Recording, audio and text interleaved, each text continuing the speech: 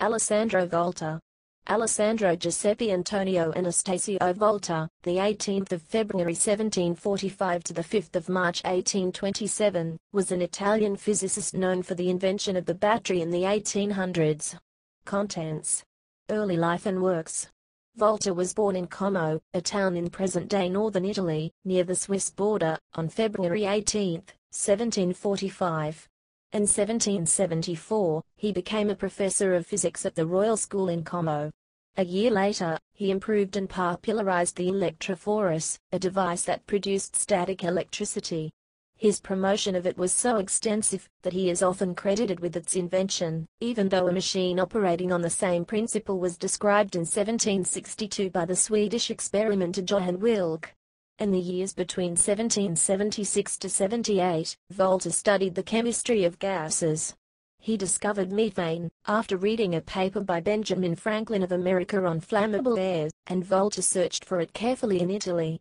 In November, 1776, he found methane at Lake Maggia, and by 1778 he managed to isolate methane.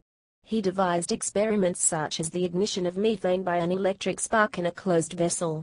Volta also studied what we now call electrical capacitance, developing separate means to study both electrical potential, V, and charge, Q, and discovering that for a given object, they are proportional. This may be called Volta's law of capacitance, and it is likely that for this work the unit of electrical potential has been named the volt. In 1779 he became a professor of experimental physics at the University of Pavia, a chair that he occupied for almost 25 years. In 1794, Volta married an aristocratic lady also from Como, Teresa Peregrini, with whom he raised 3 sons, Giovanni, Flaminio and Zannino. Volta and Luigi Galvani discovered something he named animal electricity when 2 different metals were connected in series with the frog's leg, and to one another. Volta realized that the frog's leg served as both a conductor of electricity, what we would now call an electrolyte, and as a detector of electricity. He replaced the frog's leg with brine-soaked paper, and detected the flow of electricity by other means familiar to him from his previous studies. In this way he discovered the electrochemical series, and the law that the electromotive force, EMF, of a galvanic cell, consisting of a pair of metal electrodes separated by electrolyte, is the difference between their 2 electrode potentials. Thus, 2 identical electrodes and a common electrolyte give 0 net EMF. This may be called Volta's law of the electrochemical series. In 1800, as the result of a professional disagreement over the galvanic response advocated by Galvani, he invented the voltaic pile, an early electric battery, which produced a steady electric current. Volta had determined that the most effective pair of dissimilar metals to produce electricity was zinc and silver. Initially he experimented with individual cells in series, each cell being a wine goblet filled with brine into which the 2 dissimilar electrodes were dipped. The voltaic pile replaced the goblets with cardboard soaked in brine. First battery. In announcing his discovery of his voltaic pile, Volta paid tribute to the influences of William Nicholson, Tiberius Cavallo, and Abraham Bennett. The battery made by Volta is credited as the first electrochemical cell. It consists of 2 electrodes, one made of zinc, the other of copper. The electrolyte is either sulfuric acid mixed with water or a form of saltwater brine. The electrolyte exists in the form 2H+ and SO42. The zinc, which is higher than both copper and hydrogen in the electrochemical series, reacts with the negatively charged sulfate, SO42. The positively charged hydrogen ions, protons, capture electrons from the copper, forming bubbles of hydrogen gas, H2. This makes the zinc rod the negative electrode and the copper rod the positive electrode.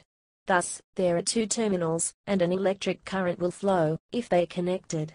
The chemical reactions in this voltaic cell are as follows. Zinc, ZnZn2++, 2E. Sulfuric acid, 2H++, 2EH2.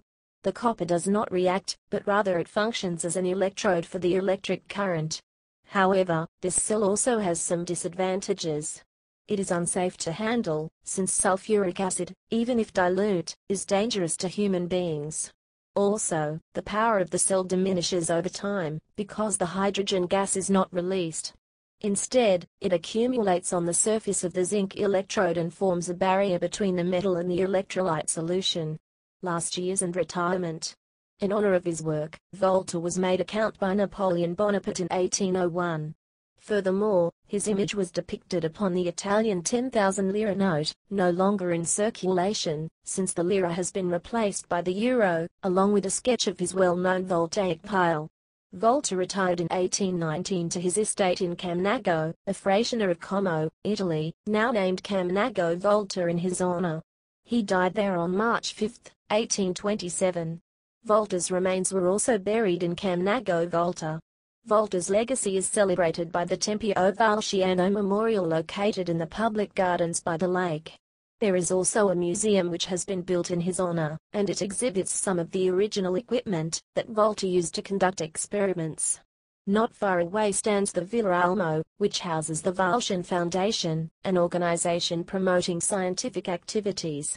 Volta carried out his experimental studies, and produced his first inventions near Como. Religious beliefs. Volta was raised as a Christian, and for all of his life continued to maintain a strong faith and to attend church. Publications.